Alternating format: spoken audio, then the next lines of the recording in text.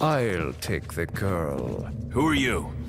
If you must know, my name is Osmond Saddler, the master of this fine religious community. What do you want? To demonstrate to the whole world our astounding power, of course. No longer will the United States think they can police the world forever. So, we kidnapped the president's daughter in order to give her our power, and then send her back. No.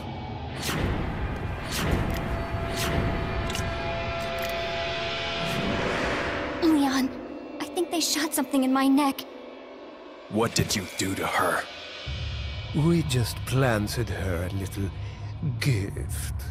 Oh, there's going to be one hell of a party when she returns home to her loving father. But before that, I thought I might bargain with the president for some donation. Believe it or not, it takes quite a lot of money to keep this church up and running. Faith and money will lead you nowhere, Saddler. Oh, I believe I forgot to tell you that we gave you the same gift. When I was unconscious. Oh, I truly hope you like our small but special contributions.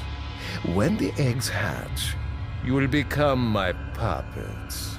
Involuntarily, you'll do as I say. I'll have total control over your minds. Don't you think this is a revolutionary way to promulgate one's faith? Sounds more like an alien invasion if you ask me.